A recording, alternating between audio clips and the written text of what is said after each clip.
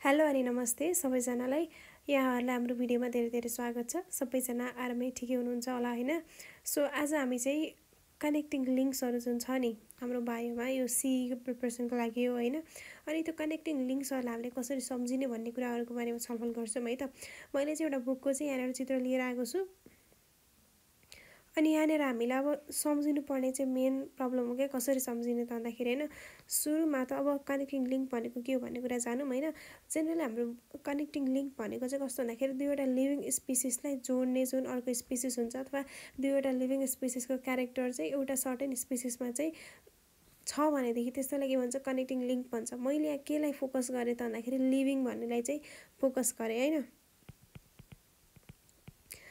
तर हामीले धेरै समयदेखिबाट पढ्दै आइराछौं कि यहाँनेर आर्कियोप्याट्रिक्स भन्ने जुन छ नि यो त एक्सटिन्ट भइसक्यो कि एनिमल कसरी कनेक्टिङ लिंक हुन सक्छ त भन्दाखेरि हो यो चाहिँ के हुन्छ त भन्दाखेरि आर्कियोप्याट्रिक्स भनेको चाहिँ यो चाहिँ मिसिङ लिंक हो के खासमा भन्दाखेरि हाम्रो बुकमा पनि अलिकति मिस्टेक लेखेको छ हैन। यो आर्कियोप्याट्रिक्स भनेको के हो त भन्दाखेरि मिसिङ लिंक। दैट मीन्स यो अलरेडी एक्सटिन्ट भइसकेको।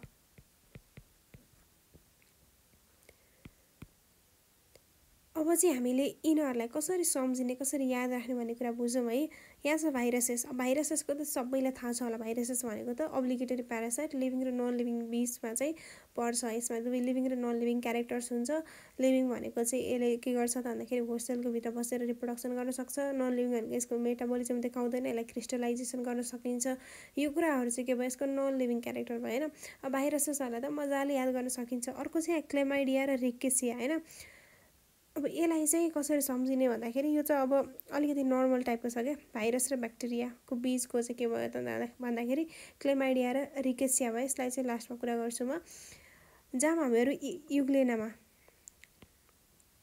युग्लेना भनेको नि धेरैलाई पहिलादेखि नै थाहा भएको कुरा कि युग्लेना भनेको चाहिँ यसमा दुवै प्लान्ट लाइक र एनिमल लाइक क्यारेक्टर्सहरु प्रेजेन्ट हुन्छ हैन।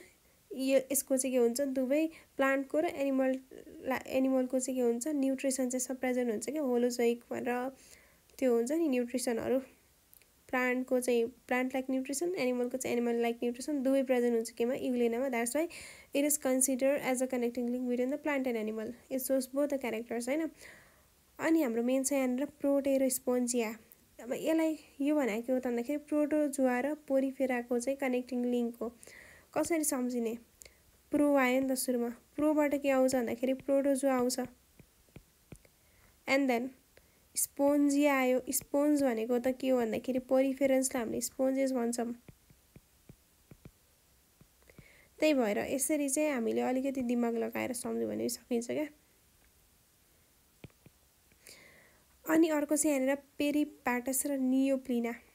यसलाई पनि सम्झिने तरिका भनेको एकैपल्ट सम्झिने। कसरी सम्झिने भन्दाखेरि जुन यहाँनिर यो दुईवटामा के हुन्छ एनिलिडा कमन हुन्छ। यो चाहिँ हामीले याद राख्नु पर्यो कि यो दुईटामा के हुन्छ एनिलिडा भनेको कमन हुन्छ हैन। अनि हाम्रो जुन नियोप्लिना छ नि नियोप्लिना एनबाट स्टार्ट हुन्छ। एन भन्दा अघि के आउँछ त एम आउँछ नि त। एन भन्दा अघि चाहिँ के आउँछ एम आउँछ। एमबाट के आउँछ त भन्दाखेरि मोलस्का आउँछ। सो नियोप्लिना भनेको it is the connecting link between the Mollusca and then Annelida. अब एउटा यो भइसकेपछि त यो पेरिपाटस भनेको त के भयो त भन्दाखेरि it is the connecting link between Annelida. त यसमा पनि कमन छ तर यसमा आर छ नि आरले के जनाउँछ त भन्दाखेरि आर्थ्रोपोडा। सो यो पेरिपाटस भनेको के हो त it is the connecting link between the Annelida and then arthropoda. अब यहाँनेर अर्को छ के त भन्दाखेरि ब्लानोग्लोसस छ है। यो ब्लानोग्लोसस भनेको के हो थाहा छ हजुरलाई। यो चाहिँ कोर्डेटा र नन कोर्डेटाको बीचमा पर्छ। यसले यो चाहिँ केमा पर्छ त भन्दाखेरि एक्चुअलीमा भन्दाखेरि हेमिकोर्डेटामा पर्छ क्या। हेमिकोर्डेटा भनेको क्वाइट हुन्छ नि कोर्डेटा र नन कोर्डेटाको चाहिँ क्यारेक्टर अलिकति सिमिलर। तिनीहरु दुईटाको क्यारेक्टर चाहिँ यसमा प्रेजेन्ट भएको हुन्छ। सुरुमा त के गरिन्थ्यो हामी कोर्डेटालाई पनि के गरिन्थ्यो त भन्दाखेरि कोर्डेटामा राखिन्थ्यो के। तर यसमा पछि चाहिँ जुन अब कोर्डेटामा के हुन्छ यिनीहरुमा चाहिँ स्पाइनल कर्ड अथवा भर्टिब्रल कलम प्रेजेन्ट हुन्छ नि त। त्यो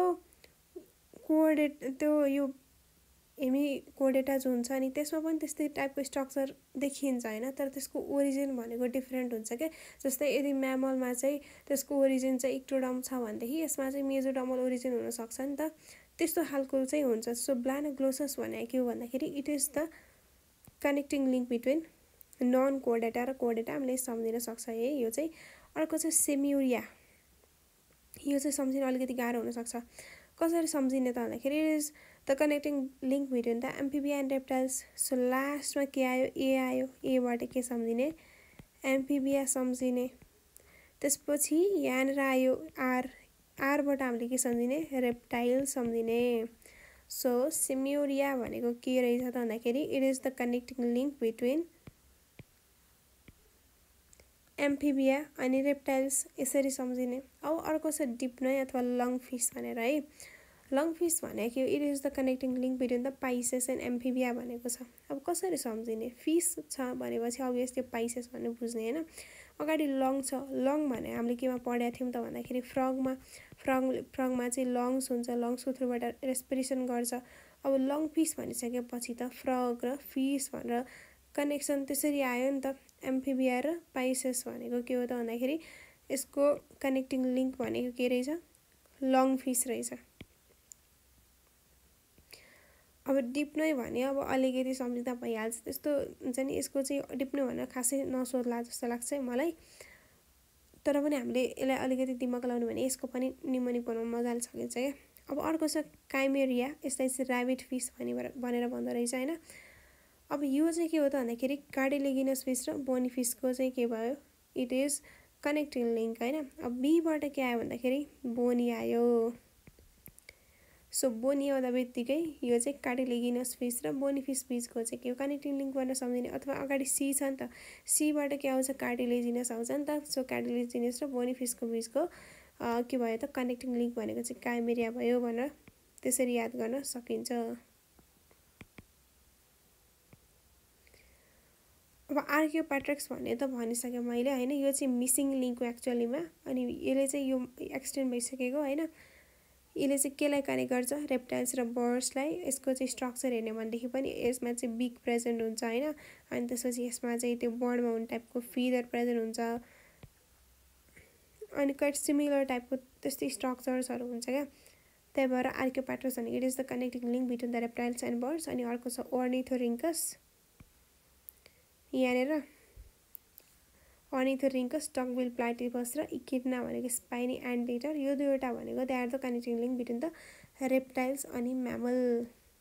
सो रेप्टाइल र म्यामलको बिचको यो त हामीले धेरै पहिलादेखि नै पढ्दै आयो क्या। यसलाई सम्झिनु त्यति साह्रो गाह्रो हुँदैन भनेर मैले यसलाई चाहिँ कुनै निमोनिक बनाइनँ हैन। सो ornithorhynchus भनेको के रहेछ, it is the connecting link between the reptiles and mammals. अनि यो इकिडना स्पाइनी एन्टेटर भनेको पनि त्यही हो। अनि यहाँनिर तल अलिकति इन्फर्मेसन दिएको छ, the living fossils are the animals which अन्डरवेन्ट little change during the long geological period. Living फसिल भनेको कस्तो त भन्दाखेरि एक्चुअलीमा भन्दाखेरि त्यस्तो अर्गानिजम हैन जुन चाहिँ धेरै लामो पहिला समयदेखि नै, कति मिलियन वर्ष पहिलादेखि नै त्यसमा कुनै पनि अलिकति राम्रोसँग परिवर्तन चेन्ज आएको छैन क्या, त्यो इभोल्युसनमा गएको छैन भनेदेखि त्यस्तोलाई के भन्छ, लिभिङ फसिल्स भनेर भन्छ। यसको चाहिँ एउटा मेन इक्जाम्पल भनेको चाहिँ एउटा लिमुलस भन्ने पर्छ हैन। यो चाहिँ आर्थ्रोपोडामा पर्छ, आर्थ्रोपोडामा पर्छ हैन। सो यति कसरी सम्झिने, भाइरस त थाहा भइसक्यो, भाइरस भनेको लिभिङ र नन लिभिङको बिचको कनेक्टिङ लिङ्क। क्लेमाइडिया र रिकेसिया, अब यति सम्झिसकेपछि जस्ट यति त हामीले मजाले सम्झिन्छ नि त। क्लेमाइडिया र रिकेसिया भनेको के रहेछ, भाइरस र ब्याक्टेरिया बिचको चाहिँ कनेक्टिङ लिङ्क। युग्लेना भनेको चाहिँ एनिमल र प्लान्टको बिचको कनेक्टिङ लिङ्क भनेर सम्झिने। एबाट लास्टमा एनिमल आइरहेछ हैन। अनि प्लान्टलाई पनि अब त्यसै गरेर सम्झिने। अनि प्रोटो र स्पोन्जिया भनेको त प्रोटोजुआ अनि स्पोन्जेसको बिच भनेपछि प्रोटोजुआ र परिफेरा भइहाल्यो। पेरिपाटस भनेको के हो, एनिलिडा नियोप्लिना, र यसमा दुवैमा एनिलिडा हुन्छ, नियोप्लिनामा एम आउँछ, एम भनेको मोलस्का। पेरिपाटसमा आर्थ्रोपोडा आउने भयो। अर्को छ ब्लानोग्लोसस, ब्लानोग्लोसस भनेको इट इज हेमिकोडेट, हेमिकोडेट भनेको के हो त भन्दाखेरि कोडेटा र नन कोडेटाको बिचको पर्यो। अर्को सेम्युरिया पर्यो, यो चाहिँ आरबाट के हो, रेप्टाइल्स आयो, एबाट एम्फिबिया आयो। So it is the connecting link between the Amphibia and reptiles. अर्को भयो डिप्नोइ, डिप्नोइ भने it is the long fees. अब लङ भनेको फ्रगमा हुन्छ, फिस त्यसरी सम्झिने, पाइसेस र एम्फिबियाको बिचको भनेर। अनि काइमेरिया भनेको सीबाट के आयो भन्दाखेरि काटेले गिनस आयो अनि त्यसपछि एबाट के आयो सरी बीबाट चाहिँ यहाँनिर बोनीफिस भन्ने आयो है अनि अर्को छ आर्कियोप्याट्रिक्स इट इज मिसिङ लिङ्क अनि यो चाहिँ के भयो भन्दाखेरि रेप्टाइल र बर्डको बिचको कनेक्टिङ लिङ्क अनि फाइनली आउँछ अर्निथोरिङ्कस अनि इक्विडना spiny एन्टिटर they are the connecting link between the reptiles and mammals living फसिल भनेको कुरा के हो भन्ने कुरा त जानिसक्नुभयो सो यहाँसम्म भिडियो हेर्नुभएकोमा धेरै धेरै थ्याङ्क यू फर्दर हजुरलाई केही इन्फर्मेसन चाहिन्छ भनेदेखि you can comment so thank you so much for watching this video by by